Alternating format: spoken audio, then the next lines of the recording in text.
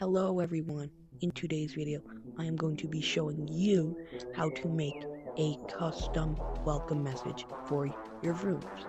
This is a beginner tutorial and it's going to be really simple.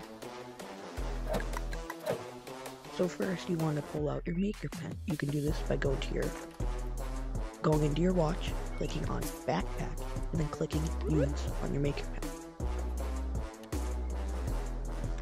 You could also favorite it, and pull it off your back if you're on camera. Alright, so first, what we're gonna have to do is we're gonna have to go to our palette, go to search, and we're gonna need to search an event receiver. And you can spawn that in right here.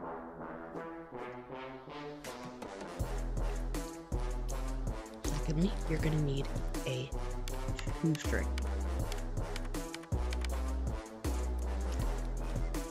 And you can place it right there. You then want to get a string format. And place it right there. And lastly, you're going to need a player show subtitle. And you can place that right there.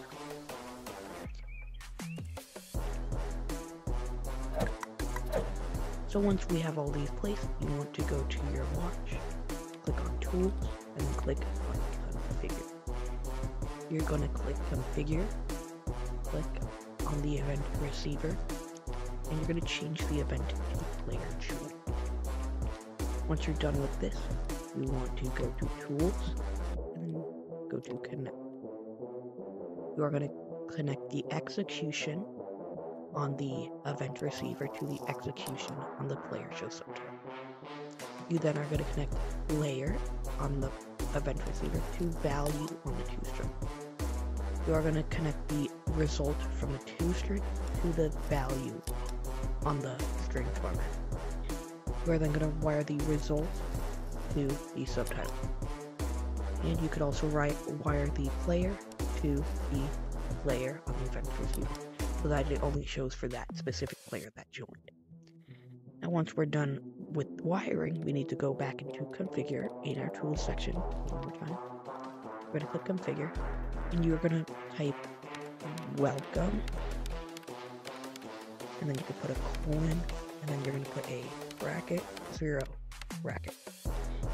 It doesn't have to be welcome, it could be whatever you want. I'm just using this for the example, but you do need to keep the bracket, 0, bracket. Hey guys, thank you for watching the video. I hope this video helped you out a lot. If you need assistance with this tutorial, or you need assistance with something else, you can make a comment in the video below. I will answer it as soon as I can. And I hope you all have a great day, and see you next video.